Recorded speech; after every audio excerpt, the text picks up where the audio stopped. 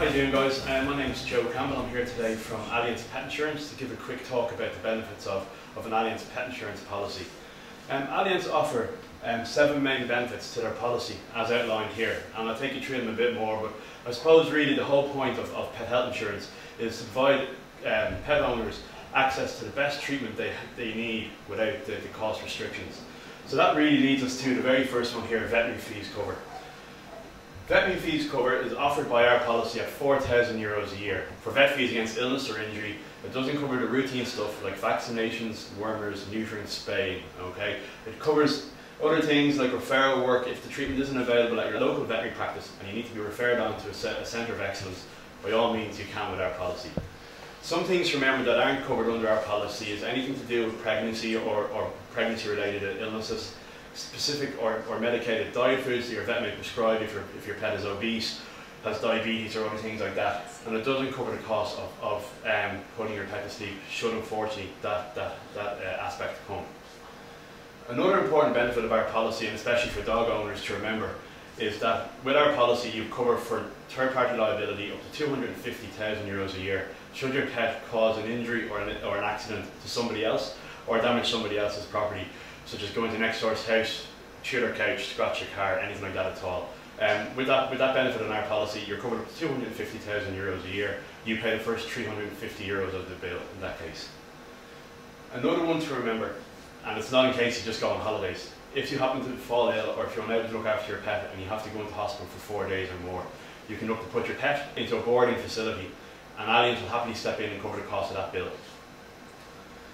Death from illness or injury. It's one of the morbid benefits of the policy that people don't really want to think about, but in the event that your pet should die from an illness or an injury, or if it happens to be stolen or strayed, with our policy you can look to claim back the value of your pet up to a maximum of €1,000. There are some small criteria for that, but if it does happen, feel free to contact our office and we'll happily take you through the process. Advertising and reward is one of those unusual benefits that when people see it they don't really know what it's about. If your pet is stolen or if it does stray from your property and you want to advertise or offer a reward, there is cover there up to €500. You can put up posters in your local neighbourhood, go to your local paper if you have to. That type of stuff is covered under our policy. The most unusual benefit, and the one that people do definitely get confused by, is holiday cancellation. If within 7 days of you going on holidays, something happens to your pet and you have to cut your holiday short, you can look from ourselves to reimburse up to €1,000 towards the cost of your holiday. That means that if your pet goes missing, if it falls ill and your vet recommends that it needs life-saving treatment and you have to cut the holiday short, you can look for reimbursement from ourselves. With our policy, we cover dogs and cats only, but we break them down when it happens into pedigrees, select breed dogs, crossbreeds and uninsurable breeds. Quickly what I'll take you through here is a list of the select breeds because most people won't actually know what they are, and just to highlight what the common uninsurable breeds are. So the select breeds are generally what would be classed as the giant breeds up here. They're your standard large breed dogs. They're your Irish Wolfhound, your St. Bernard, your Bulldog, your Mastiff breeds. These dogs, with ourselves, incur a slightly higher premium because simply when they arrive to your veterinary practice they generally cost that little bit more to treat. The uninsurable breeds, there's only about 7 of them and there's only about 3 of them that you may actually come in contact with. The most common one is here highlighted in black. It's the American Pit Bull Terrier. Unfortunately, we don't offer cover for this breed due to the temperament of the dog. The other common one that people may come across is actually a racing greyhound.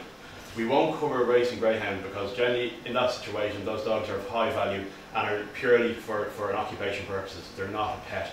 But if you do happen to own a retired greyhound or a pet greyhound, by all means feel free to contact Allianz.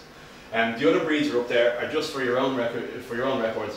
And while you're on the website here, if you do want to get a quote for your insurance, by all means feel free to go to www.allianz.ie and you can get a quote.